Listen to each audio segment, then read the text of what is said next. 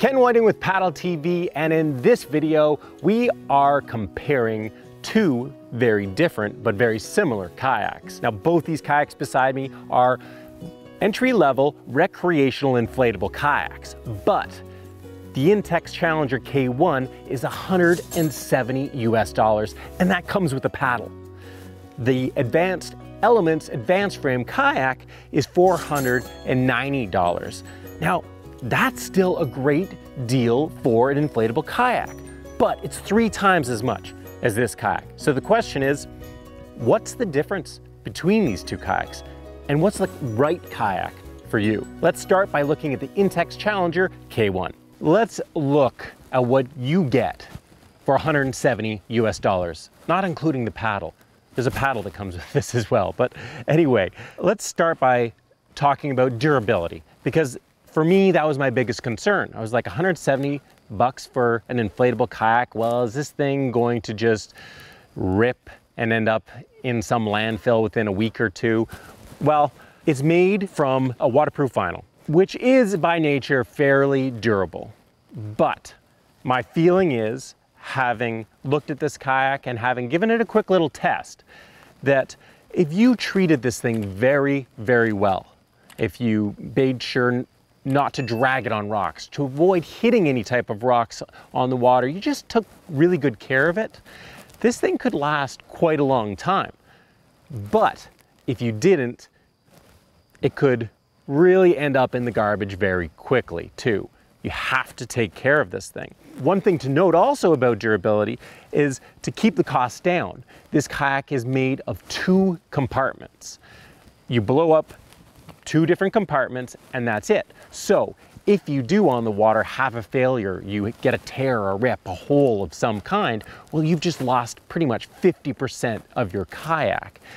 The kayak is not going to be paddleable. So you can't have the confidence with this kayak to go on a longer paddling trip, because if something does go wrong, you're in trouble. You have to swim to shore with it and you have to walk home. That's a real limitation with this kayak. Now, performance. This kayak can only be pumped up to about 1 or 2 PSI. That's very different from a high-end inflatable kayak, which uses something called drop stitch construction. Those can be pumped up between 10 and 15 PSI. Now, being able to pump something up harder dramatically improves its performance. Makes it perform more like a hard shell kayak. This one, it's soft, and it's always going to be soft, and that's going to dramatically impact its performance. But if you're getting this kayak, you're probably not getting a kayak for races or for high performance. You just want something to get on the water. And to that end, it does the job just fine. You know, there's not too many other features here to look at. On the bottom, it's got an inflatable floor, of course. It has this removable skeg, and it's got a cargo net on the top, which one design flaw of this kayak is that these nubs here are in the wrong place. When you take a paddle stroke, you can knock your knuckles on there a little bit. So that's a small design flaw with this one. But otherwise, let's take a look at the Advanced Frame Kayak by Advanced Elements, which is almost $500, 3 times the price of this thing, and see what are you paying for when it's 3 times as much. So what makes the Advanced Frame Kayak 3 times the price of this? And that's not even considering that you got a paddle with this kayak. Well, there's a few things. Let's start with the bow. The bow of this kayak. The bow actually has a bit of a frame in it.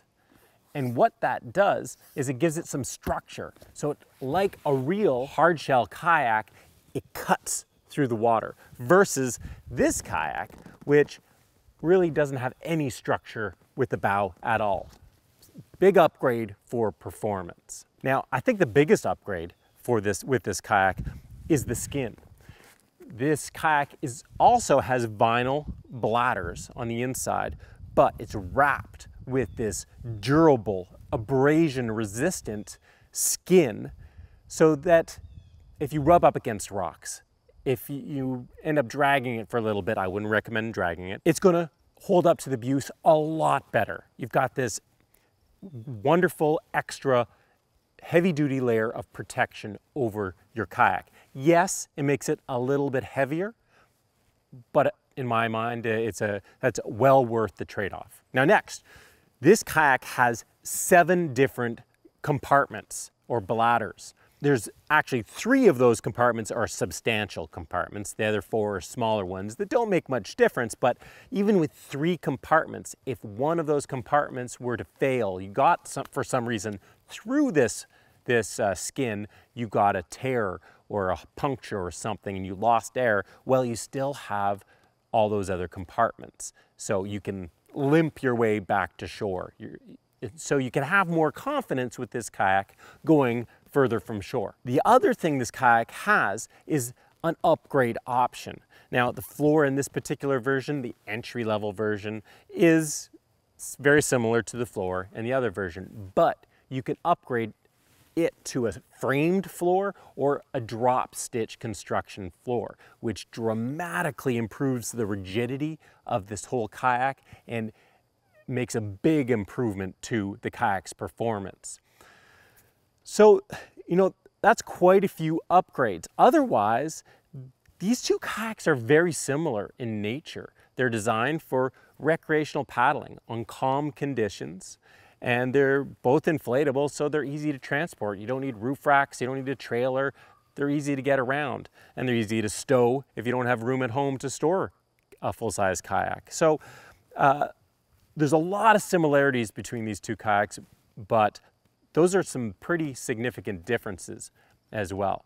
So what kayak is right for you?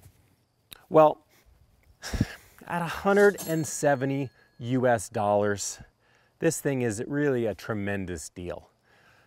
I would say that this kayak, the Intex Challenger K1, is a great kayak for people who really want to test the water, dip their toe into kayaking, see if it's for them. Maybe they only expect to get on the water once or twice a summer. They can't, they don't have roof racks, don't want to move around kayaks, store kayaks, go through that hassle, then this is a great option. The downside of this kayak is durability, for one. And number 2 is that if you start getting into kayaking, you enjoy your experience out there, and you're like, I'm gonna do this a bit more often, maybe even just once a week or so, you are quickly going to outgrow this kayak, and you're gonna wanna move into something different. The advanced frame kayak by Advanced Elements, now at $500, this is still an entry-level kayak. This is about as cheap an inflatable kayak as you're gonna get aside from this one. Most inflatables you expect to pay between $500 to $1,500. I actually just recently tested a $2,200 inflatable kayak.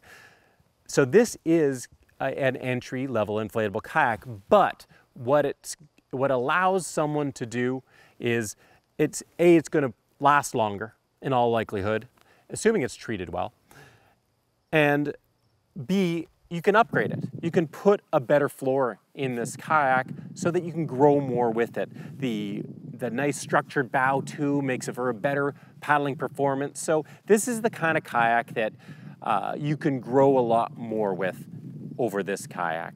So it really depends on what you're looking for. They're both solid kayaks for the right type of user. Well, I hope you've enjoyed this video and that it's been helpful in making the choice and identifying the differences between 2 entry-level inflatable kayaks.